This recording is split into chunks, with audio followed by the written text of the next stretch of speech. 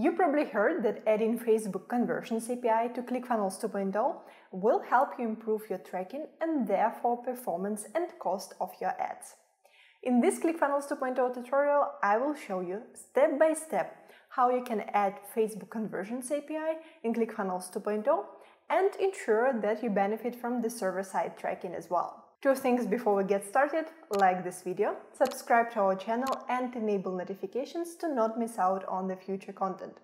And second, if you don't have your ClickFunnels 2.0 account yet, you can find a link to a free trial in the description of this video, and you will also receive our ClickFunnels 2.0 course as a bonus if you use our link. And if you already have your ClickFunnels 2.0 account, in the description you will find a link to a nice deal that will help you massively save on your subscription. Now let's set everything up. The first thing that you need to do is to go to your Meta business account. Then we need to go to the Events Manager. If you don't see the section here on the left, click All Tools, then find Events Manager. Assuming that you already have a regular Facebook pixel added to your ClickFunnels 2.0 account, you already have some data sets here. If you have not done it yet, you have not added a regular Facebook pixel to your ClickFunnels 2.0 account, and you don't have any data sets here, you can watch a video on how to do it by clicking on the card up here. In this video, we are adding the Conversions API to the existing dataset. So I already have the Facebook pixel that I used for my ClickFunnels 2.0 account. For example, that's the regular Facebook pixel ID.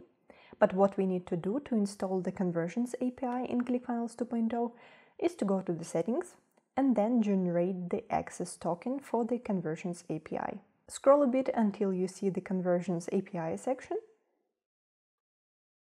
and click Generate Access Token.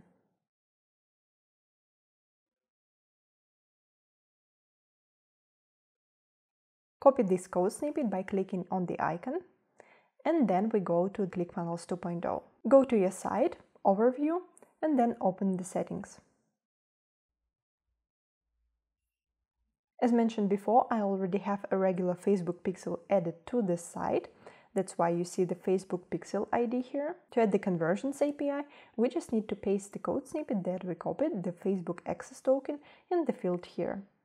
Then we go back to the Events Manager, go to the Test Events, open this dropdown and copy the test code.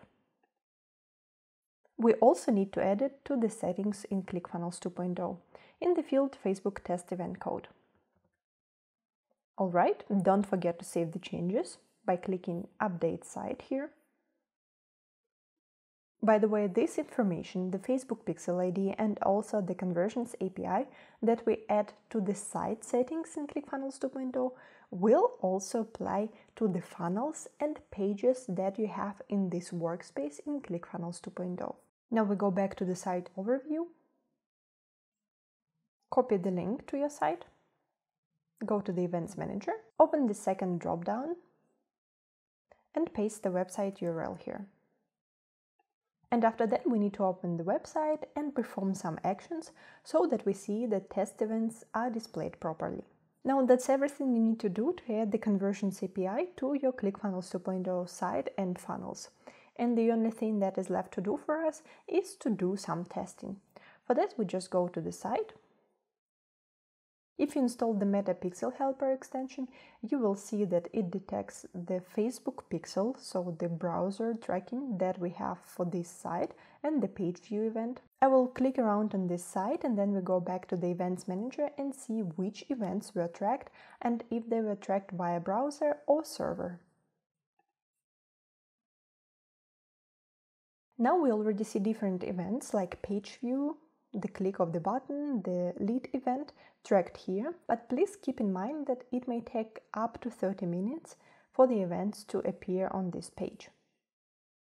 And in this column you see if the event was tracked via the Facebook pixel, so the browser tracking, or through the Conversions API, which means the server-side tracking. If you want to see the details for the specific event, you just click on the name of this event and then you can see the additional information.